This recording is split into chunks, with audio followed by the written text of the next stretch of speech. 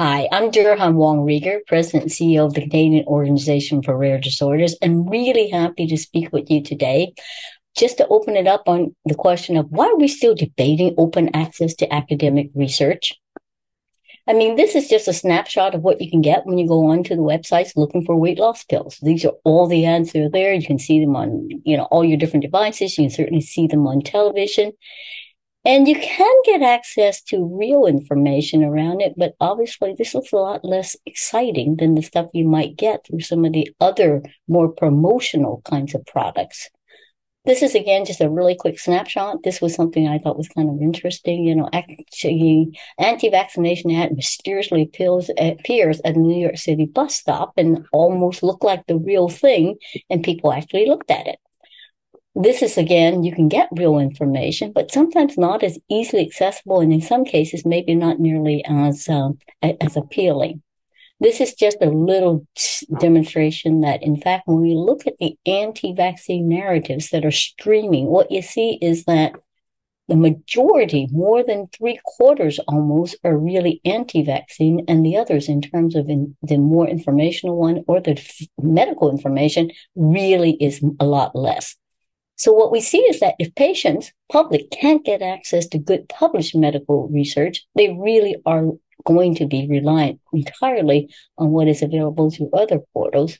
And what are the reasons why patients can't access? Many of them say also, and certainly my experience as well, it's hidden behind what we call paywalls, right? Subscriptions, single cost use. I just did one yesterday and it said for $50, I can read this for 24 hours. I'm going like, okay. Journals aren't available. Even when I can get to the academic library, a lot of those journals are not available in our libraries. I go into a public portal and it really just gives me the abstracts only on the journal portals. And in some cases, I can get them, but it's online read only. So you can read it and hopefully you can take notes and maybe you can screenshot part of it, but it's not long-term accessible. Others, and I work in a very global environment as chair of Rare Diseases International, we get patients all the time telling us, I can't get access to information because it's in English only. And this is not just patients, these are healthcare professionals, these are other researchers. If you're not English fluent speaking, you don't get good access to this information. And in many cases, these English language journals aren't even available in the country.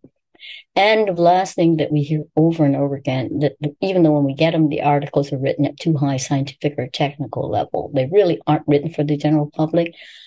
Even when they're plain language articles and summaries, they're not easily accessible. Not everybody has them. And sometimes the sad news is the PLSs look just like the actual academic access. It's just a little slide to say, okay, do we get informed opinions or do we get risky misinformation if we get open access? Because quite frankly, in some cases, what we get are patients' inability to actually interpret the information. And this leads to a real question of how much open access should there be? Should there be unfettered open access? Should there be some actual kinds of filters?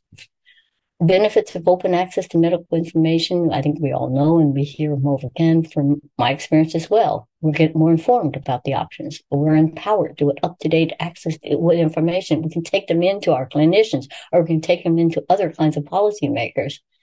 Most important thing, I think, is it builds trust. Even if you can't get it all, even if you don't understand it all, the fact that you can get access to it and you can get somebody else to help interpret it and you know you've got the data behind it really does promote trust.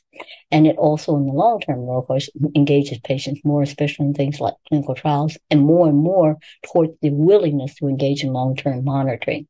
And really recognizing why you have to do that because the knowledge base is important. So it helps us, obviously, to engage with other patients, build communities. And this is something that we haven't done well, but we should, is we need to have patient communities that are absolutely facile with the information to support and help interpret for each other. And of course, at the end of the day, it really hopefully will improve health, reduce the overall costs, and actually allow patients to participate in more informed ways with policies, with health groups, with hospital boards, whatever it is that we're participating in.